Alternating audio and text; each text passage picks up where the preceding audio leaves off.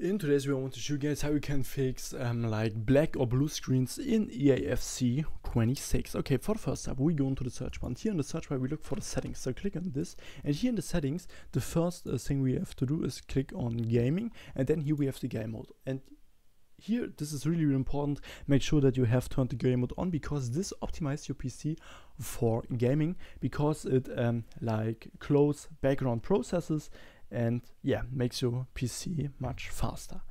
Okay, and after that we go into the search bar again, and here we look for EAFC 26 or the launcher you have installed it on. I have installed it on on Epic Games Launcher, so I do the following steps now with the Epic Games Launcher. But you also can do this with like Steam or something else. So look for this, look for the launcher or EAFC 26. You can do this with both.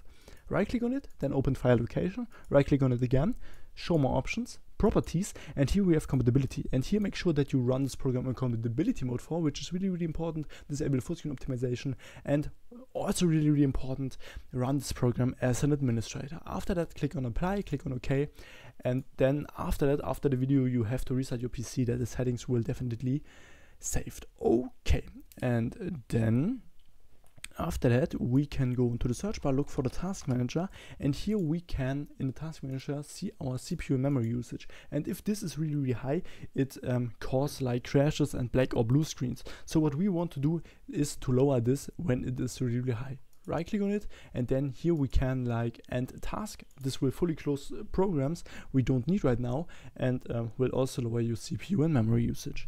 After that you can click on startup apps, and here you can disable the startup from apps when you turn on your PC. So sometimes when you turn on your PC, like 10 or 20 apps directly start with your PC, and this makes your PC much slower, and this is not good. So what we can do, right click on these and then disable it, and then the apps only start when you want this. Okay, and this is all you can do. If I could help you with the video, then please leave a like and subscribe. If not, write down in the comments. We will definitely find a solution, and then see you next time.